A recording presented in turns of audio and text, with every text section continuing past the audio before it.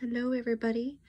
So I've done a lot since the last video that I showed you guys, and this is what I have so far. I'm starting to label all my fabrics, ephemera, fabric scraps that my grandmother, she gave me a whole bunch of really cool fabric scraps. My jewelry bits, some stickers, and then my books, like magazines and stuff like that. And then those are like my art journals that I'm working in. Just random bits like washi tape and, you know, like I have just random stuff in here. Tea bags, buttons, brads. And then my dad, it was the last Father's Day that I had with him, so I want to include that in here. My rulers, I have some paint. That's what I have left of my ribbon. I actually donated a lot because I don't really use them anymore. And then I have my paints. I just got these acrylic ink paints, so I'm really excited to try those. My Yoo-Hoo pens, my watercolor pens, my watercolor, my sewing machine, and then just random little things, my jelly plate things, my Dilutions paint, some of my watercolor stuff, my printer, and then that's my vintage desk that I got for 60 bucks, I think I paid for it. And then over here, well, I actually got myself a, it's a cart that has 12 drawers in it. I got it off of Amazon for 100 bucks. And that's going to go over there to replace this. Then I could put like my scraps of paper, loose paper and stuff like that.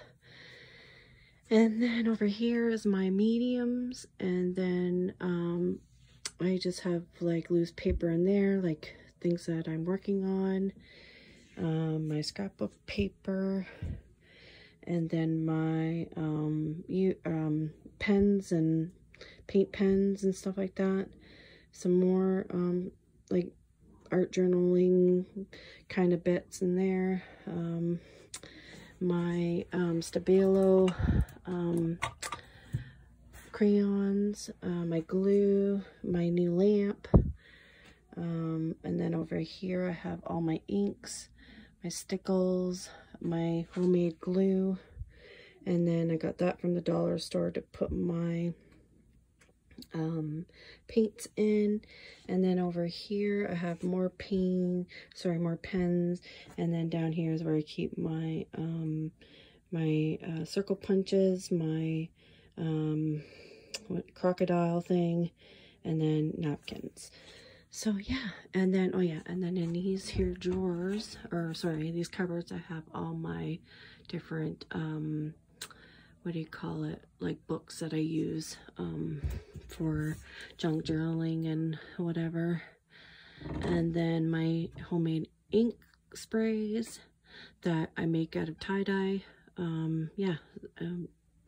I use that quite a bit. And then my stamps.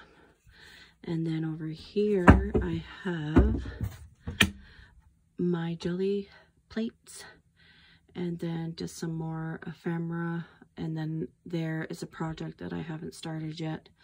And then over in this cupboard I have my canvases and some more little projects and my Christmas stamps.